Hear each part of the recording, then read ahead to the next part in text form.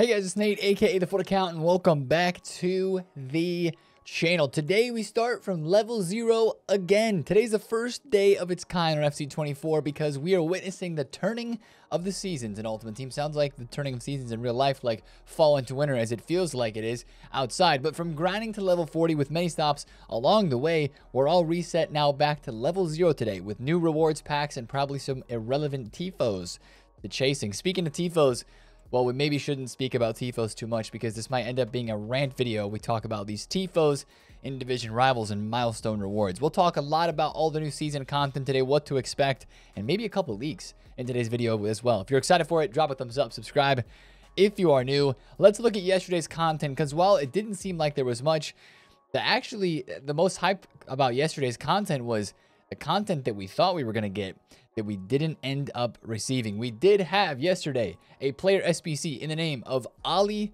Watkins, and it's mid. That's the best way to say it. Ollie Watkins is kind of mid, guys. If they would have given him 4-star skill moves, it would have been a lot better, in my opinion. The stats are okay.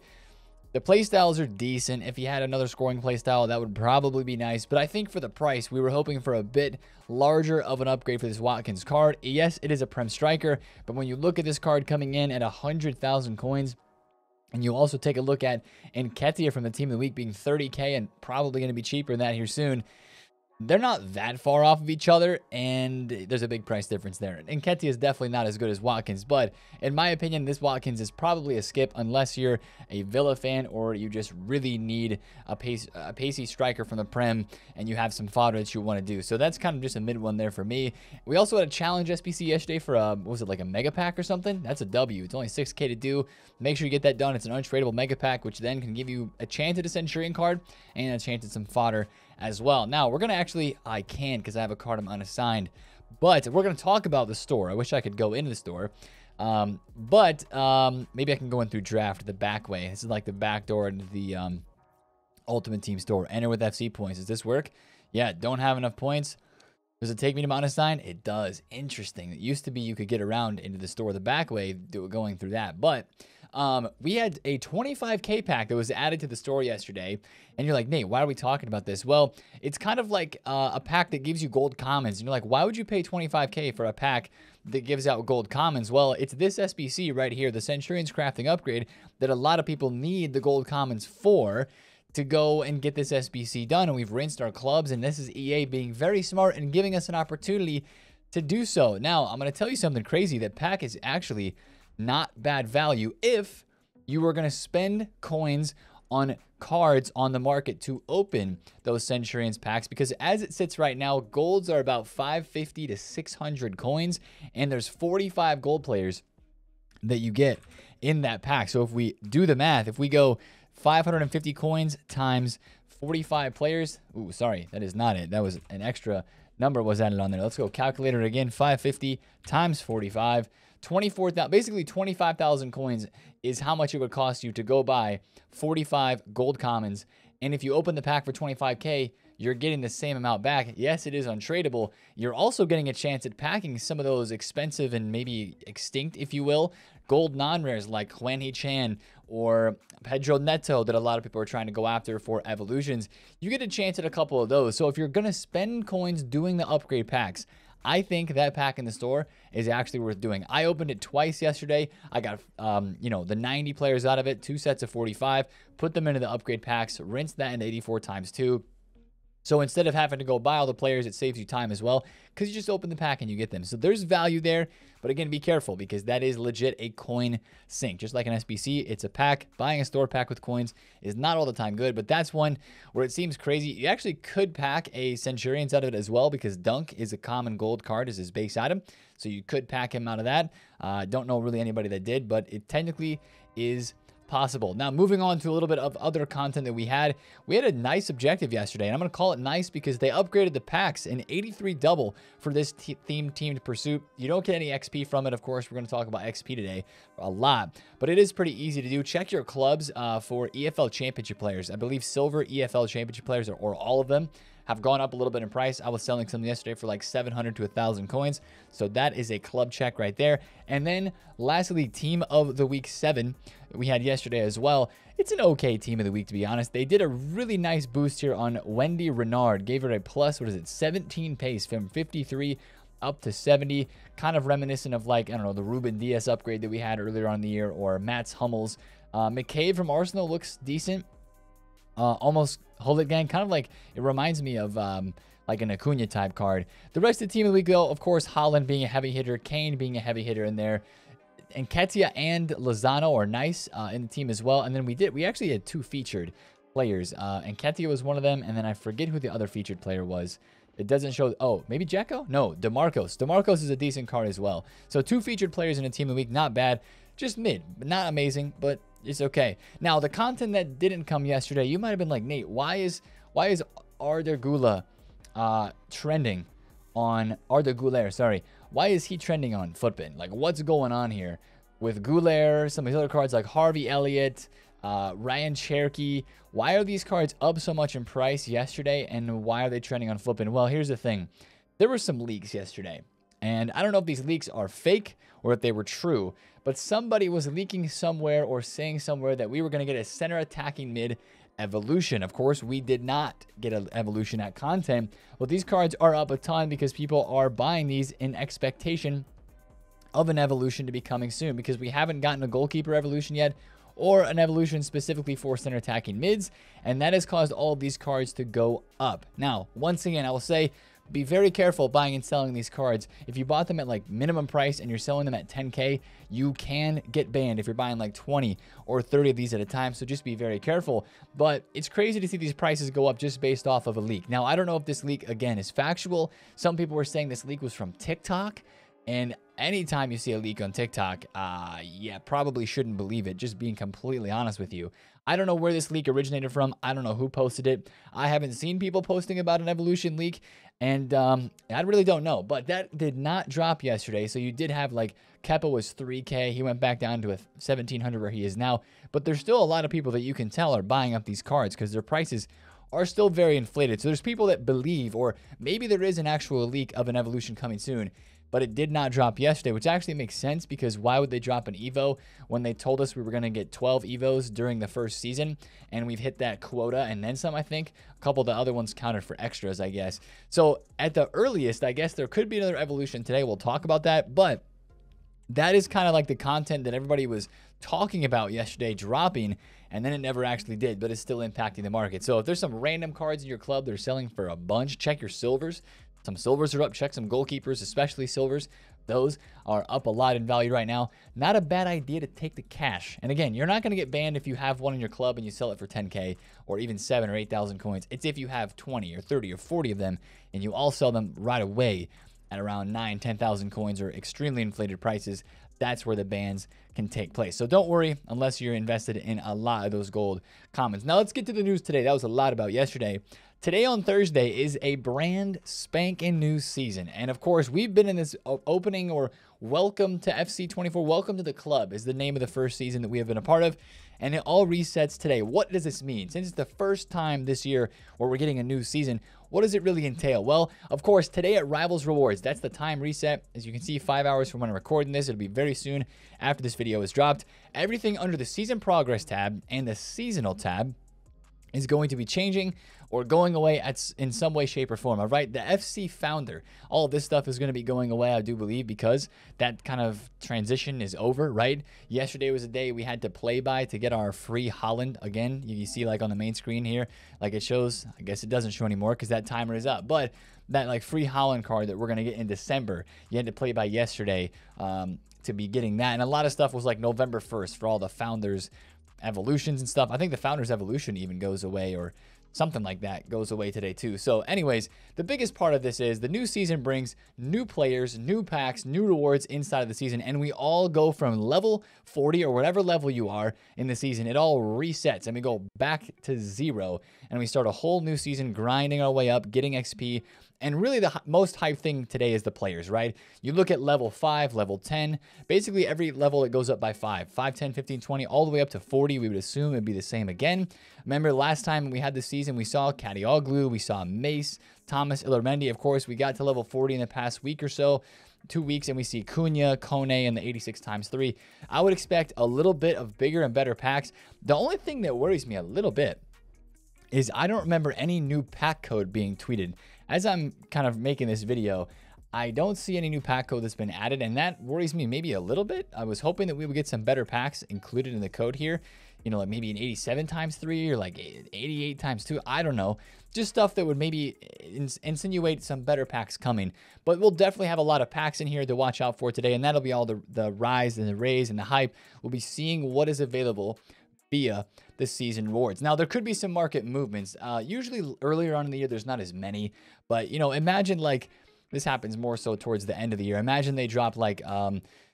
remember last year, last year we had a couple pretty nice season cards at the very end. But if they drop a season card of somebody who already has a special, which is very unlikely at the early stage of the game, the card in the market would definitely drop. Or if there's like an insane, let's say there's an insane midfielder from Barca. Let's say they give like, Gavi's probably a bad example. Let's say they give Gavi a season card, and it's like even remotely close to this Pedri. This Pedri could potentially drop, but of course, all those season cards you're not going to be able to obtain right away. It's the season, right? You guys know how it works. We're going to have to grind the XP, and that's the whole thing that resets today, right? The grind of the XP, which I haven't thought about XP for like 2 weeks because I've been at level 40, but we're going to have to start thinking about that again today, watching the objective section.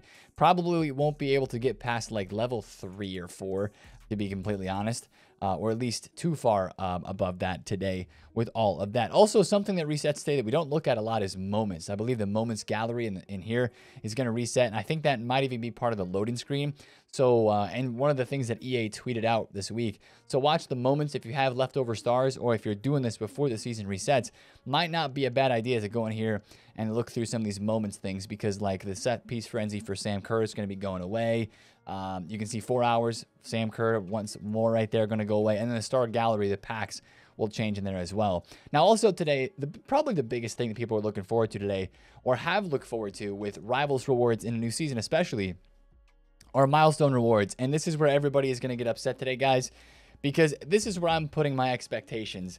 I'm putting my expectations here that we are not getting any packs from milestone rewards, which is a problem.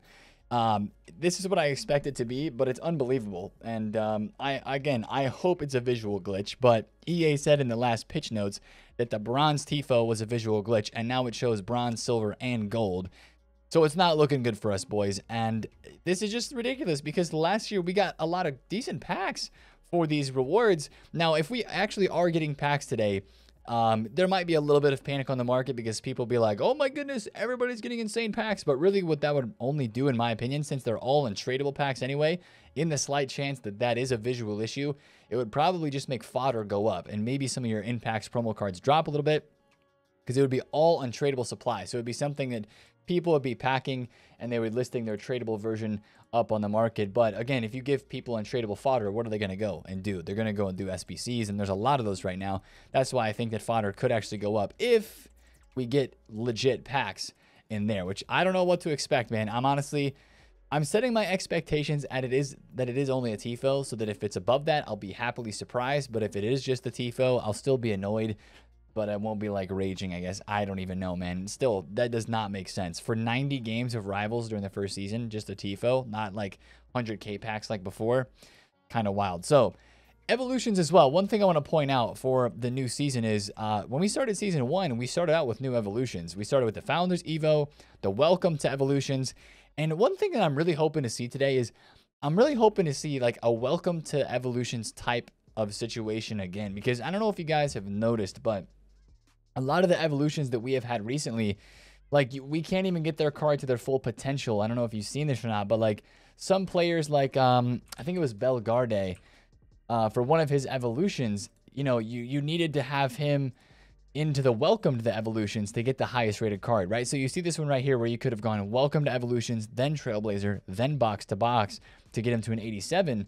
And it's kind of like, well, I wish I had another Welcome to Evolutions or just a simple +1 Evo again to be able to upgrade somebody just a +1. And that way they become an Evo card, and then I can Evo them further and get a higher upgrade later on. Like, really easy to do. I'm hoping for something like that again today as a part of the new season. Something simple in evolutions. It doesn't have to be the one for the center attacking mids or the goalkeeper like we were looking at with Goulet and, you know, Harvey Elliott and stuff. So I'm just hoping for a simple Evo today to be somehow dropped in the game as well. I think that'd be nice. And I think it's maybe a small chance for that, but that's probably just me hoping for something nice. We'll see. We do have so many Evos right now that I'm really not expecting to get an Evo today, but we'll just have to see. Let's talk market for a second as well. I'm pretty much liquid. I did buy a couple of Team of the Week Renards here just to try to trade with at the moment because she's a really, really rare card. But I do have about 2.75 million coins, pretty much full liquid. And I know we talked a lot in length about yesterday in the market and the market dropping soon and stuff like that. Again, I was not trying to make that video yesterday to cause panic, and it didn't. Like there was no panic on the market yesterday. There was drops after content. This was because Jude did not get into Team of the Week, but we talked about that ahead of time. We sold ahead of time. We didn't expect that price to go up by any means. Could there be a market rise today with Rivals rewards? That's the next question. There could be a slight bit of a rise. Like I think there could be a rise today, just a little bit though, and it would probably be on a couple of your most meta golds, maybe some out of packs informs. Again, I'll mention it, guys. At this stage of the year, I'm almost solely looking on your most meta gold cards and probably just out of packs. You could also watch some Centurions cards and the current Team of the Week for a couple of movements today too. But I'm probably just going to be sitting on my coins, especially because I have a bit of a busy weekend. I won't be on the game that much. After today, I'm really thinking I'm just going to sit on my coins, guys. And another place that we're going to have to keep a close eye on the market is SBC fodder, because it is dropping. Let's be honest, it is dropping a little bit. 85s for like 8.5K on Monday. Now they're like 7.3. 83s were 1.8. They're now 1.5. It's not dropping a lot. What's dropping a little bit more is like 86 is at 12K. 88s are 25 again. 89s are like 38. So they're down just a little. If fodder drops a decent amount today, like I'm talking about 89s after marquee matchups and maybe reward supply going back down to like 36. I hope they go that low, 35 or 36. That could be a potential buy scenario because of, again, an SBC that we have coming soon that is Jude. And I wanted to take a look back and see when Kubo was dropped. Kubo was dropped on a Friday, the first Friday in October, and he was dropped an hour before the content time. So I think I forgot about that, to be completely honest. It was on a Friday that Kubo was dropped, so we would expect that it'd be the same thing for Jude Bellingham this Friday as well. And that would be an SBC if it comes out in a promo Friday that a lot of people would do. Even if it's very expensive, it's going to have some pull. So higher rated fodder would be the most needed for that. Again, I think that's the reason why people would be buying high rated fodder right now. But watch that part of the market. If it dips enough, again, I'm talking cards going down like 88s at like 23, 22K, 87s at like 15, 89s at 35, and 90s, especially 90s at like under like 49K for 90s would be mint. That would be super mint. If those prices go that low, there could be an investment opportunity there for the Jude Player of the Month. Even if his SBC is expensive, like I'm saying, it would probably be one that a lot of people would try to do because we are going to be getting some more packs via the objectives here soon, and people would feel okay starting an SBC like that if they see that the fodder we're going to be getting from the season is pretty good. Now, other SBC content that we'll be getting today, in my opinion, we're getting this dynamic duo today. As a part of the loading screen, it shows this card design. This seems like an SBC that's going to be coming out today. It's probably going to be cheap. I'm not expecting a big day of content day on Thursday. Probably this dynamic duo of some pacey Mad Lads from Mines, and then also marquee matchups. That is what I'm expecting today. Also for marquee matchups, I'll just put this out there. Gold cards, if you invested early for MMs this week, which I've not done MM investing at all this year, the packs just seem to be getting slowly worse, by the way, which we don't like. But if you invested before Monday for marquee matchups, I mean, that's a gold mine right now because all golds are up to 600 coins. And if you were buying stuff, golds for like 450 or 500, like you're instantly making profit. Again, consider selling in the hype because golds are so expensive. Marquee matchups itself is going to be more expensive this week. And if the packs aren't good, I would consider not doing it. I mean, I kind of forget to do it every week anyway, but I would consider not doing it for real if it's going to cost more because the gold cards are going to be inflated because of the upgrade packs and the Centurions crafting upgrade. So I'm expecting a bit of a quiet day, but as always, I would expect a little bit of supply at rewards today. I would expect a little bit of supply at marquee matchups, and that could present an opportunity to either trade with a few cards and see some rises. or maybe put a little investment into fodder if prices get low enough. Now, we're going to talk a little bit about the market more tomorrow in a video because I'm really interested to see how the market does Friday and Saturday. I know it dropped off a lot this last weekend, but that was because we had an insane evolution. I don't think that's going to happen again. The market, even though as we look in the grand scheme of things, we know it's going to go down a lot, I think the market might do okay this weekend. Still have some drops in there, but I think I'm not expecting Kyle Walker to go down another like 20% like he did this last weekend. Not that drastic of a rise, in my opinion. We'll just have to see how it looks as we head into the content drop tomorrow on this game. So if you did enjoy the video today, guys, drop a thumbs up on it. Comment down below if you have any questions. And of course, subscribe if you are new. I will see you guys for a video tomorrow for the Team 2 of Centurions. It's been Nate, the FutAccountant. See you guys there. Peace.